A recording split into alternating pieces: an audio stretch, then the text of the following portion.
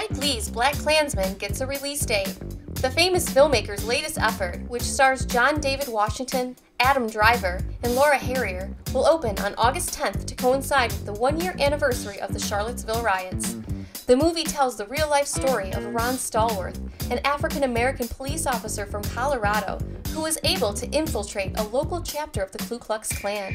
It's Spike Lee's first film in 3 years, since Chi-Raq opened in 2015 to mixed reviews.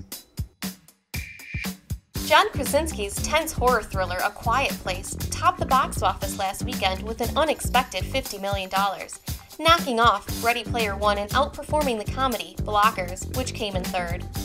Estimates had A Quiet Place landing at about 30 to 34 million, and the success of the film has already gotten Hollywood talking about a sequel.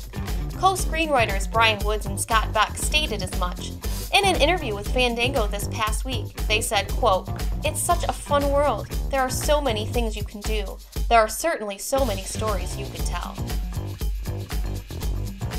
Hollywood is also buzzing about 2 HBO films that debuted this past week. Paterno, starring Al Pacino, and Andre the Giant about the late legendary wrestler.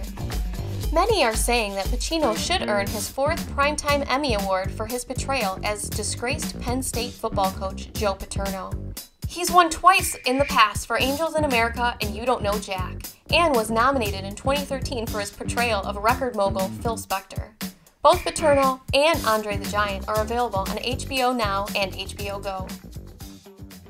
And that's what's hot in Hollywood.